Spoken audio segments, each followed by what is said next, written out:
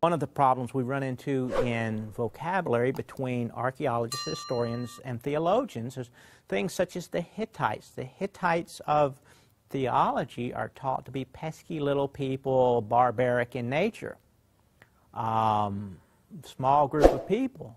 Meanwhile, the archaeologist or historian identifies them as a major mega kingdom, not a pesky small group of people, but a very significant group of people.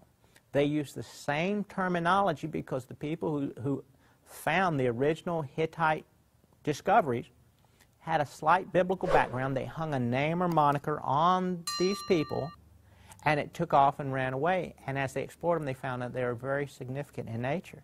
And again, things such as the terminology of the Hittites that people separate because they lack the understanding of the other person's use of the vocabulary. The word use is different on both sides. We clarify that. We've done some interesting work in Hittology, and there's great clarification that comes when you understand the difference in the vocabulary.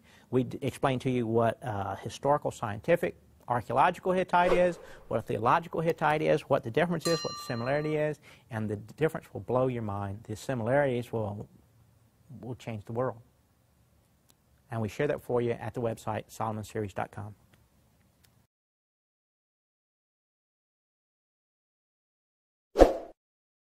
So I encourage people to comment on the videos now, and I leave I leave all comments up, leave them all posted, because people have a right to be heard.